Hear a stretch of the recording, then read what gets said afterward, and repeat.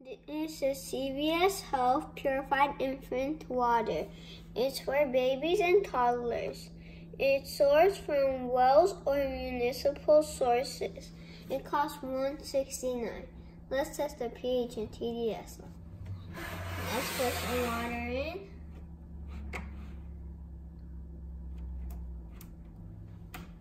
Since this is too big to pour inside this, I'm going to use this cup to pour inside this cup.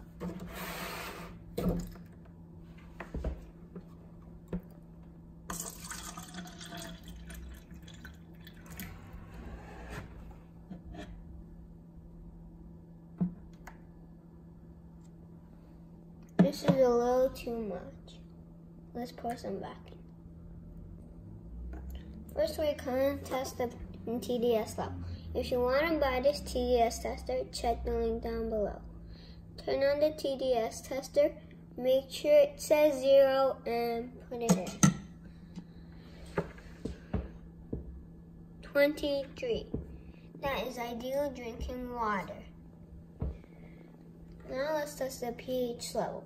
If you want to buy this pH tester, check the link down below. Only do 2 drops.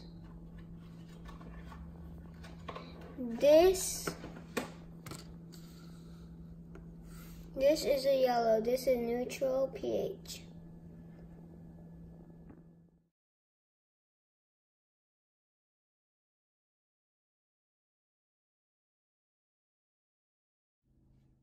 Stay tuned, like and subscribe.